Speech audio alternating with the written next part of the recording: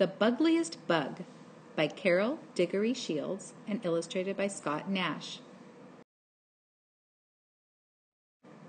Do you have 6 legs? Do you wiggle or crawl? Could you be the bugliest bug of them all? A contest for insects.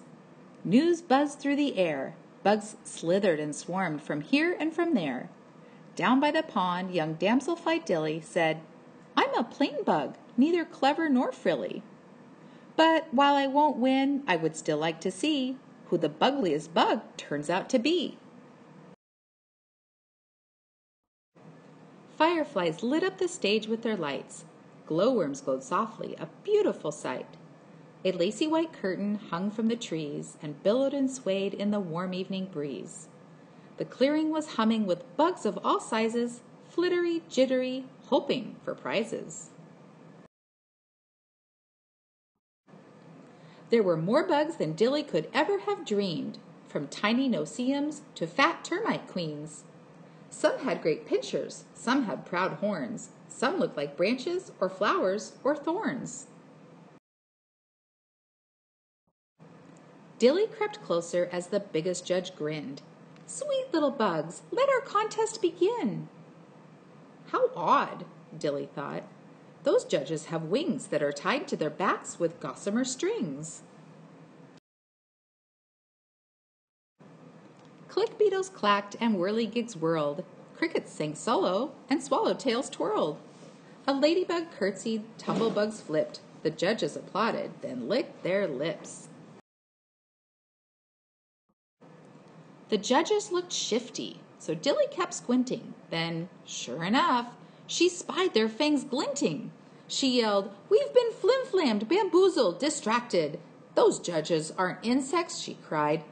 "They're arachnids!" The big judge hissed softly, "Too late for you all. It's curtain time now." And it started to fall. "Folks," he continued, "we liked all your acts, but we think we will like you much better as snacks." The bugs froze in fear. This looked like the end. But Dilly thought quickly and shouted out, "Friends! There's only one way to get out of this mess. Each insect must do what each insect does best." So, "Charge!" yelled a squadron of swift soldier flies, and bombardier beetles took to the skies. Dilly whirled up through a hole in the net. "It's working, it's working. We'll beat those creeps yet." The army ants marched and the mantises prayed. "Keep fighting," called Dilly, "and don't be afraid." Then the stink bugs united, gave off their worst smells. "P.U. We give up," the spiders all yelled. They scuttled away. "Hurrah!" cried the bugs, giving high sixes and fuzzy warm hugs. The cicada piped up, "It's time for a speech. Attention, my friends," he said with a screech. "The contest is over, and we have a winner. Without this young damsel, we'd all be dinner. She might be young, and she might be small, but Dilly's the bugliest bug of us all."